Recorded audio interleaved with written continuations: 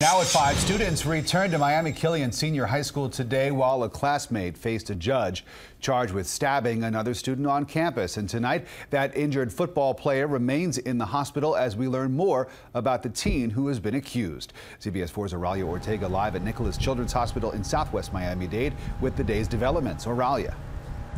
Rick, DeAndre Johnson continues to recover here. The family's attorney told us that they are solely focused right now on his recovery, but they also want answers from the school as to how something like this could have happened. Meantime, the suspect in the case is expected to remain locked up for the time being. The suspect in a stabbing that sent a Killian High School 10th grader to the hospital and the school into panic mode, going before a judge in juvenile court, her mother by her side.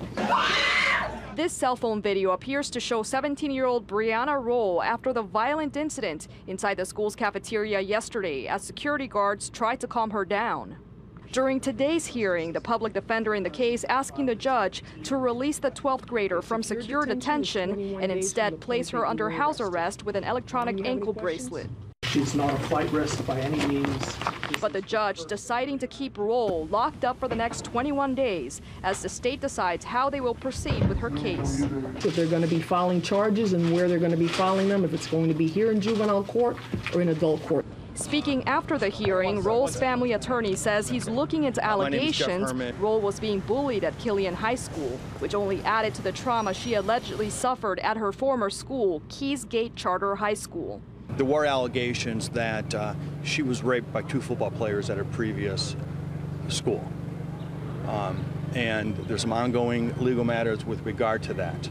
DeAndre Johnson, meantime, continues to recover at Nicholas Children's Hospital. The teen's family hiring an attorney who says they want answers from the school. He had to have his entire chest cut open from his neck to his stomach because somebody dropped the ball in allowing this to happen. The school says they were not aware of the alleged assault that happened at the suspect's former school or any other issues. They're supposed to let us know what happens at that school when the transfer happens. They're supposed to report that. We did not have that information, so obviously we're not able to act accordingly.